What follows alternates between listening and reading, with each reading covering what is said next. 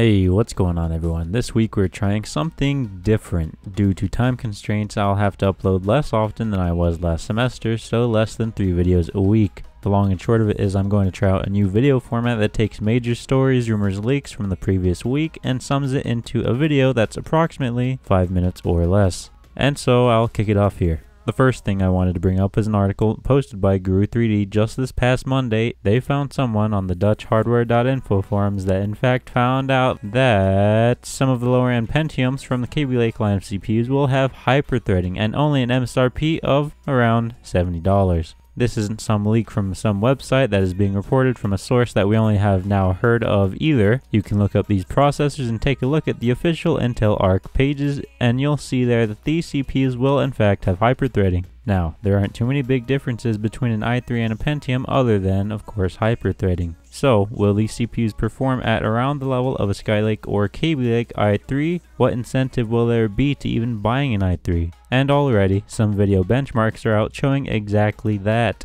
Random Gaming HD performed gaming benchmarks in GTA 5, Fallout 4, and The Witcher 3, and in each game the new Pentium 4560 was on par with or only behind 10% the newest i3 7100, yet it will cost around $40 less. In relation to the G4400 though, blown out of the water. We're only now waiting on a release date.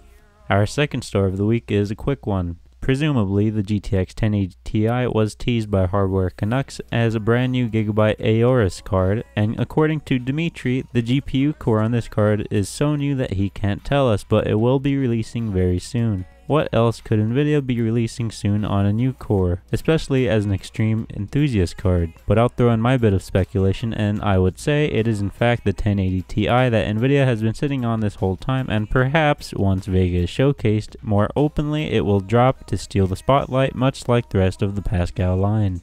And lastly, a quick talk about Ryzen since I missed it. All Ryzen CPUs are confirmed to be unlocked. The Zen CPU architecture is expected to last 4 years. Ryzen will not be a paper launch because, quote, we've done that before, we're not going to mess with it. Also, most AM4 motherboards will allow overclocking, meaning the X370, X300, and B350 chipsets. Everything I just said has official, legitimate sources which you can and should check out in the description for more in-depth explanations. But then, there is a rumored release date for early to late February for the Ryzen line of CPUs. Earlier this week on the 11th of January, news broke out that AMD's new Ryzen line of CPUs will likely release sometime in February before GDC. Apparently in AMD's session at GDC this year, this was found, quote, join AMD game engineering team members for an introduction to the recently launched AMD Ryzen CPU followed by advanced optimization topics. Straight off of the GDC website, which means the hype trains are already moving for many people.